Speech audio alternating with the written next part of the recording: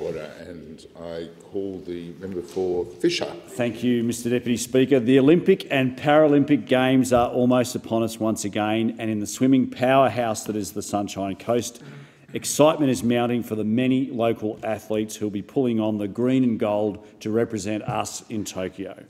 The coast boasts one of the youngest members of the Olympic team in Kaylee McEwen of the USC Spartans. At just 17 years old, she has already set a world junior record and won a world championship silver medal in the 200 backstroke.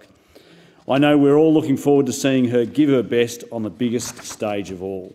However, we also have a truly world-class community of swimmers with disability on the Sunshine Coast, and it shows in the terrific lineup of swimmers that we'll be sending to the Paras. Liam Schluter is a familiar face on the Sunshine Coast, swimming every day at Kiwana Waters. This is his second Paralympics since he appeared in Rio. Liam's been bringing home the medals for Australia in the Com Games and World Para Championships, and he'll be a real prospect for S14 freestyle this August.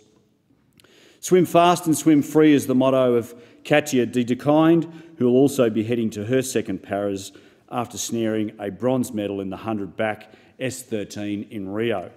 With gold in the Pan-Pacific Para Championships and 4 selections for the Australian national team to her name, Katja will definitely be one to watch in Tokyo. Among our emerging new talents, Ruby Storm really stands out, having stormed home to medal in 10 separate events at the National Championships and smashed records at the 2018 Para-Pan Pacific Trials. Another of the youngest Dolphins is Kira Stevens, as she'll be travelling from the coast to only her 3rd international event.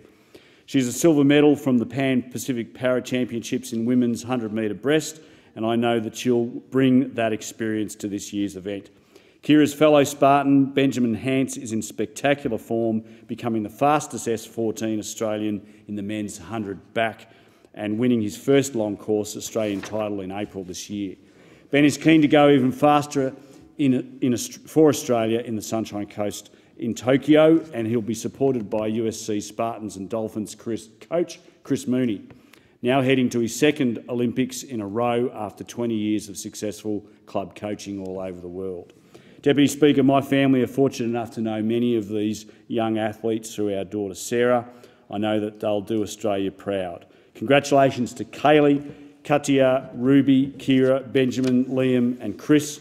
From all of us, good luck, have fun, and Sarah Wallace, set your sights on Paris. Order. I call the member for Bruce.